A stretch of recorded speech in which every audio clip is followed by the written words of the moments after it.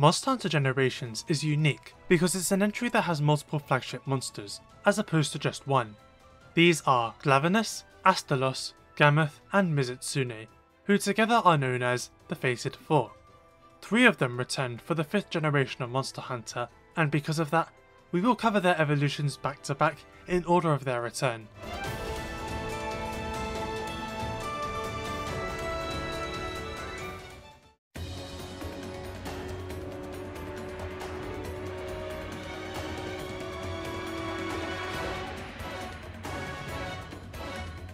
Glavenus is considered the main flagship of Generations. He is a brute wyvern with a massive sword for a tail, which he primarily uses for attacks in conjunction with bites and fireballs. Unlike the other brutes, Glavenus has a unique roaring animation where he scrapes his tail against the floor. In terms of biting attacks, he can bite forward once or twice in a row, as well as to the side. In terms of sword attacks, he can scrape it along the ground, creating a fire volley. He can also slam it down, either while on the ground or after jumping to create more force, and he can also swing it behind him. Glavenus' sword by default is blue, but eventually it heats up. While it does more damage in this state, it also softens and takes much more damage, and this is the only way it can be severed. His signature attack has him grip the blade in his mouth, charging up before releasing a giant spin attack. Eventually the blade cools down, appearing worn out, and so Glavenus has to sharpen it again, turning it blue. He uses the shavings from his tail to heat up his throat, allowing him to shoot fireballs, either in front of him or to the side. They're quite special in that they'll land on the ground and explode after a short time. His bite attacks can also deal fire blight. Dealing enough damage to his head will cause the fire in his mouth to explode, knocking him over. When enraged, the blue spikes on his body become red, and he can slam his tail down twice in a row. When exhausted, he has a pin attack he uses to regain stamina that ends with him swiping his tail at you. G-Rank Glavenus has 2 new tail slams, a very fast one following a bite attack, and a slower one that's a bit stronger. He also uses his pin more frequently. It's also worth mentioning if one of his fireballs lands between the both of you, it explodes and obscures your vision, and so Glavenus will always immediately go for a jumping slam. But if you go around the explosion, he won't bother. Generations gave Glavenus a deviant, the Hellblade Glavenus. This one is much redder than the other Glavenus, and in many ways he's quite similar to Monster Hunter World's Teostra, in that he has both fire and blast modes. His Hellblade, so to speak, can still heat up, and he can still spit fire from his mouth. However, both parts can switch elements independently of each other from fire to blast. When this happens, the sword will turn red and black, and every strike will cause explosions. His bite attacks will inflict blast bite. Various sword attacks will also send blast powder scattered around, and his fireballs are far more potent too. When enraged and in blast tail mode, he will spin attack once, grab his tail again, and then perform an additional spin in a different direction. If his mouth is in blast mode too, then powder will spread across the arena. G-Rank Hellblade can combo his backslash into a triple fireball, and he can charge up a massive slam that causes a huge explosion. Glavenus is the only member of the Fated Four to return to Iceborne. He received a graphical overhaul and some slight adjustments. In Generations, his throat would heat up independently of his tail, but in Iceborne, they both enhance at the same time, with the same tail grinding animation. He no longer begins the fight with his old roar. Instead, he uses Wild's standard brute wyvern animation. Glavenus will instead do his tail scrape when he becomes enraged. He no longer performs his sideways drive-by fireball, but he can shoot a fireball while pivoting his body. And when he's enraged and performs a tail slam with a heated up tail, he can sometimes perform a flourish in the ground to the left or right. Acidic Glavenus is a new subspecies that resides in the Rotten Vale, and instead of red, he's more of a dark green. Rather than fire, Acidic makes use of, well, acid, that causes defense down. Normally his tail is coated in acidic crystals that spread the acid on the ground, and in this state, he's more or less identical to a standard Glavenus, just without the fire. However, he eventually scrapes the acidic crystals off, revealing a just as sharp but much thinner blade than the standard Glavenus. In this state, Acidic Glavenus makes use of very advanced tail attacks. He will often enter a stance where his tail is at his side, pointed forward. He can perform precise stabs like Volcana, independent round slashes, up slashes, and perform other combos.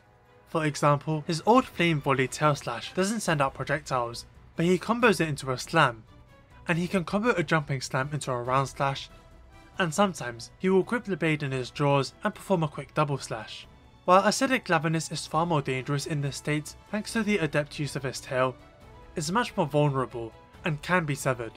Eventually, his tail gains more crystals and he goes back into acidic mode. While Glavenus' fighting style can be compared to that of a hunter wielding a greatsword, Acidic's far more resembles that of a longsword player.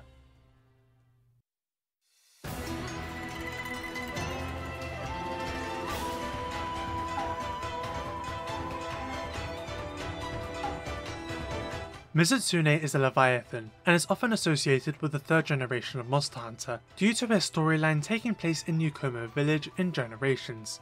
He kind of resembles a flower, with pink fins looking like petals. Mizutsune, or Mizu for short, fights exclusively on land, making use of physical and bubble attacks, and overall, he's unlike any Leviathan that came before him.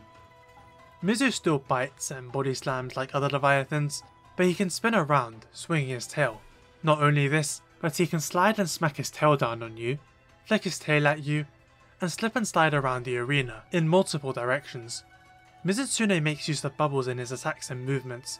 He can blow 3 at once, or launch a massive one. These inflict you with bubble blight, causing you to slip and slide around the arena like a complete buffoon, unable to attack or properly dodge. Mizu can also launch bubbles with various other attacks, including red and green ones, which buff your attack or heal you respectively.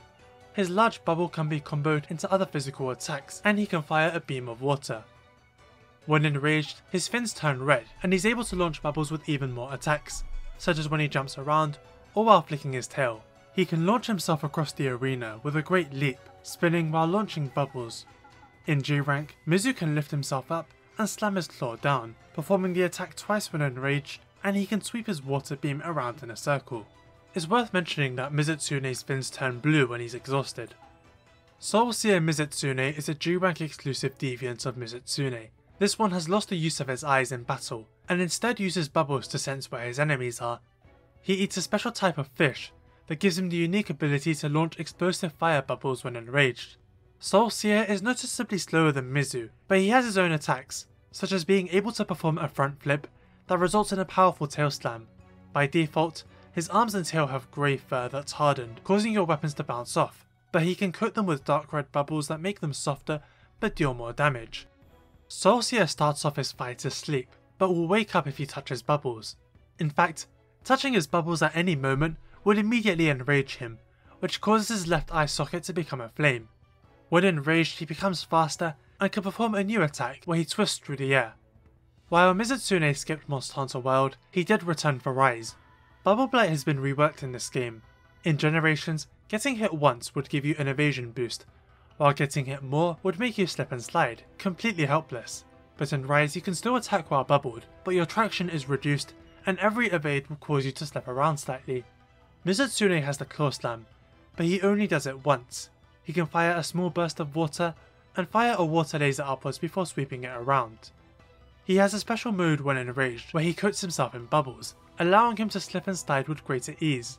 This means that he can slide while using his straight laser, which makes him extra dangerous, although he can be knocked out of it. Rise also has the Apex Mizutsune, a variant that survived the storms of Wind Serpent Ibushi. Apex is just Soulseer, but with a different appearance, and without the hardened tail and claws. He has the same attacks pretty much, although he leaps forward a bit when doing his tail swing, and never uses the normal water bubbles. Rather than fire, the bubbles inflict Magnamalo's Hellfire. Apex also has a special attack, where he spreads fire bubbles around while standing on his hind legs, all while sweeping a laser around before landing on all fours and firing it straight ahead.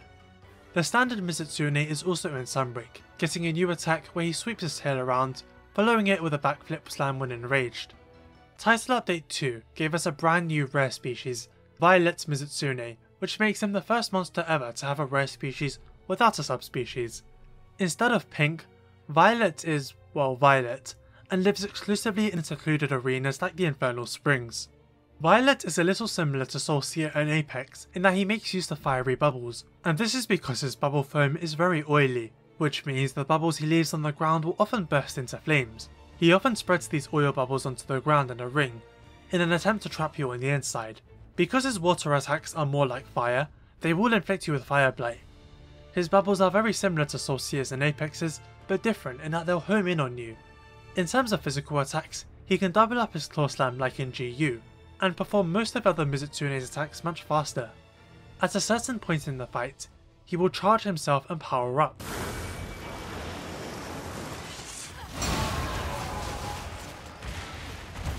Up until this point, the arena theme would play as the background music, but after this moment, Mizutsune's own one overrides it for the rest of the fight, and he is one of 2 monsters in the entire game to do this.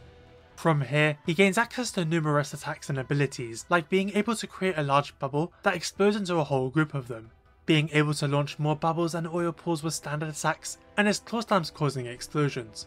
He can also rapidly dash towards you while flipping through the air. Overall, he's much faster, and able to chain more attacks together.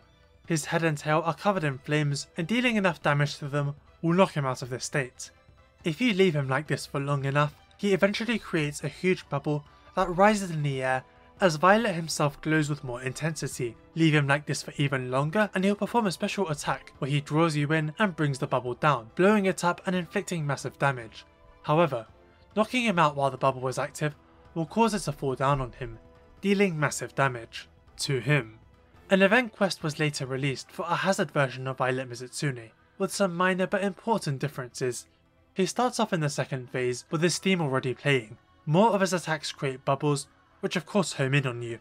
His water burst attacks will have several explosions released in a row.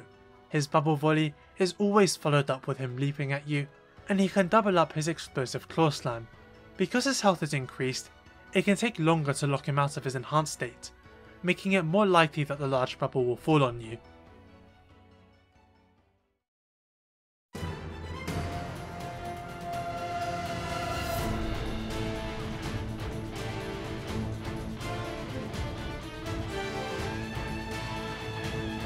Astalos is a flying wyvern, associated with the first generation, as his questline is tied to Kokoto village.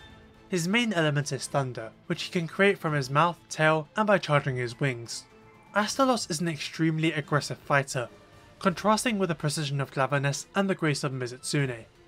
He likes to slam his wings down, either on the ground once, or rapidly after descending from the sky. He can also swipe his wings, which have a surprising amount of range. Like other flying wyverns, he will swing his tail, but instead of swinging a second time, he aims a blast of thunder directly at you. He can also swing his head around, infusing it with thunder for more damage, and launch bolts that move left and right. Astalos will eventually enrage, and gain access to even more attacks, such as being able to swipe his wings twice in a row, and launch himself across the arena to perform powerful wing slams. He can charge up his body parts, causing his head attacks to have more range, and his wing attacks to explode with thunder. He can launch 2 bolts that crisscross each other before launching a more circular blast, and he can descend from the sky and land with a powerful explosion. His tail can also be charged, turning it into a pincer that can inflict paralysis. Dealing enough damage to these charged body parts will cause them to return to normal for a while. G-rank Astalos can shove his tail into the ground while airborne, creating an energy field that is even bigger when he's charged up. He can perform 2 charged wing slams back to back as well. Boltreaver Astalos is a G-rank only deviant. At first, he resembles and acts like an already charged Astalos. His wings and crest are bigger, and he already has his tail pincer. However, he's coloured with a blue tint, and he possesses different thunderbolts that he can launch in different ways, such as by flipping through the air. His regular attacks are also stronger. Boltreaver's big differences emerge when he supercharges himself, turning fully blue. From here, his attacks become bigger and stronger, and he gains the ability to create a lightsaber from his head, either airborne or from the ground. Astalos could also create a short blade, but it's nothing compared to this. His energy field has another wave, and several bolts appear within it for added danger. When blue charged, Boltreaver can also launch an orb attack that sucks you in. Making contact will cause heavy damage, but running away blindly is not advised, as Boltreaver also prepares for a giant aerial slam or a rapid wing slam. It's worth mentioning that like Zinogre, placing a shock trap down will charge Astalos up. Not only that, but attacking him while his tail is in the ground can cause him to fall down. Astalos returned from Monster Hunter Rise Sunbreak, with the same general changes as Glavenus and Mizutsune, such as an updated appearance and completely redone theme. A big visual difference is that his body parts will appear to be more yellow and charged up. Sunbreak Astalos doesn't have many new attacks, just what his G-rank self in Generations Ultimate had, but with some different combos like swinging his head onto a tail blast. His thunderbolts travel much faster, and he has access to a lightsaber attack, although it's a lot shorter, and he can only do it from the ground. He can also zoom into the ground and swing his tail.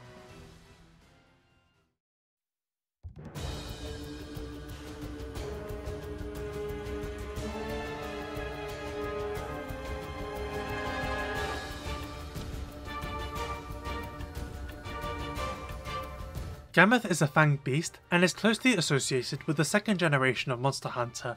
That was the generation that first introduced ice monsters and the snowy mountains, and Gammoth mainly resides there, with her questline being in Poke Village in Generations. Gammoth quite literally resembles a giant mammoth, and to this day is probably one of the biggest non-elder, non-boss monsters in the entire series. She attacks primarily using her enormous trunk and by throwing her weight around. She can use her trunk to dig out snow from the ground and either throw it at you, or fire it as a projectile. She can swing it from side to side while approaching, as well as slam it down in front of her. She can even use it to suck you close to her, allowing for an easy attack. Her tusks can also be used to dig into the ground. One of Gammoth's favourite attacks is her lifting up her front legs and slamming them down, dealing heavy damage and causing tremors. She can also use her trunk to draw ice from the ground, which coats her legs in snow and you if you're close enough, and this will cause her slams to deal more damage with a bigger radius. Gammoth also has a pin attack too, where she uses her trunk to damage you. G-rank Gammoth has one major addition. Sometimes when she raises her two front legs to slam down, she will instead fall backwards. Elderfrost Gammoth is a deviant introduced in Generations Ultimate, exclusive to G-rank. She's a much older Gammoth and has a much greater mastery of the cold. For example, she can coat her legs and tail with ice rather than snow, and her trunk can be coated too. Elderfrost can grab huge chunks of ice and smash them into the snow, causing a huge explosion. She can also grab an even bigger chunk and have it split into several pieces while in the air. Her most dangerous attack has her bury her head into the ground and charge forward, dealing massive damage and launching ice chunks everywhere.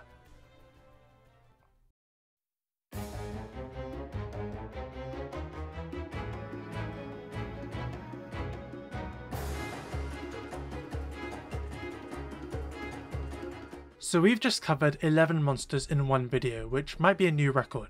Let's go through them one by one.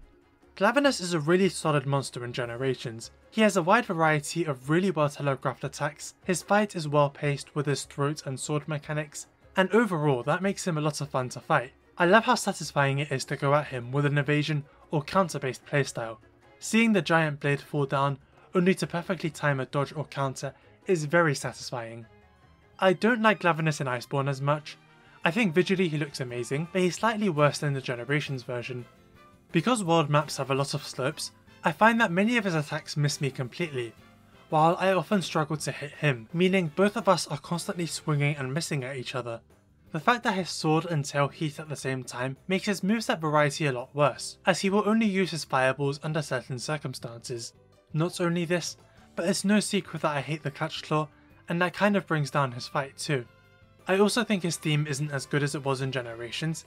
It's cleaner because they're using real instruments, but it sounds out of tune at times and it doesn't really have the energy of the original.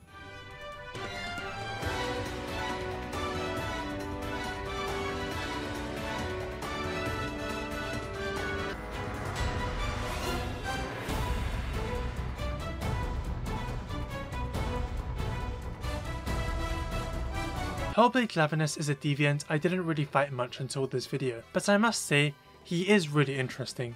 The way he mixes and matches fire and blast makes him quite tricky to deal with, and I love the way he spins twice in a row. I was quite surprised by how good Acidic Glavenus was, because my first battle had left a really bad impression on me, but giving him these smooth, fluid katana strikes really helped differentiate him from the standard Glavenus, and they're so well animated. I think I just really like it when a monster uses their body parts as swords, and Acidic is just really cool to watch. I love the idea of removing a monster's elemental power but making up for it with some other physical characteristic. Next we move on to Mizutsune. I used to really dislike the Generations version, because I felt like every attack would have you chase after him. Nowadays I like him a bit better. He's probably one of the more interesting Leviathans we've ever had. Soulseer was really cool. I find it so crazy how even touching one bubble will send him into rage, and mixing the fire and water bubbles is an interesting twist. I really like Mizutsune in Rise. He just fits a lot better here, and graphically looks really detailed. The change they made to Bubble Blight makes fighting him a bit better too, because it still messes with your movement, but it doesn't make you helpless. Apex Mizutsune, what else is there to say, you know? I get why he exists, and yeah, he is just Soulseer, but he's a bad substitute. That being said, he's still a cool fight, and I do really like when his tail is fired up. The blue glow is really nice. And then there's Violet Mizutsune. I'm far from the first person to point this out, but despite Mizutsune making use of water, pretty much all his variations make use of fire in some way, which is pretty weird. It kinda reminds me of Uragan, who also has 3 variations, and only one of them does something wildly different. I don't think it's really a problem with Violet though, because he's a ton of fun. Very difficult at times. The homing bubbles mean you constantly have to stay on the move, and it is really cool how during phase 2, his own theme overrides that of the arena. It's very clear that they were going for their own Raging Brachydios moment, but with a lot less budget. I think it still worked out really well. The Hazard version is significantly harder too, which is great for those who found Violet a bit too easy.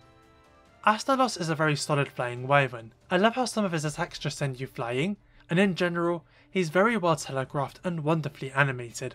Until this video, I slept on Boltreaver, but I had so much fun fighting against him. The blue thunder attacks are very threatening, and dodging the lightsaber always makes my heart jump a bit.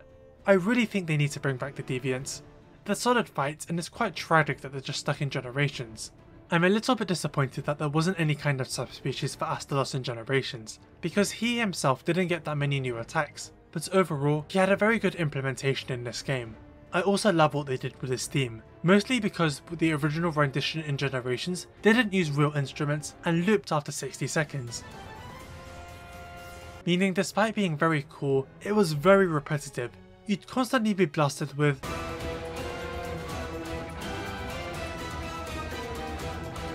over and over again.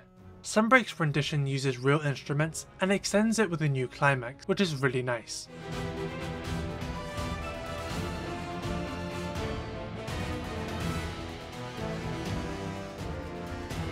Then there's Gammoth. I really want to like Gammoth. I love her design, her theme, and her fights, in theory. But she's just so boring. Most of her attacks have her slam her front legs down, and it's often really hard to see what she's doing just because of how big she is.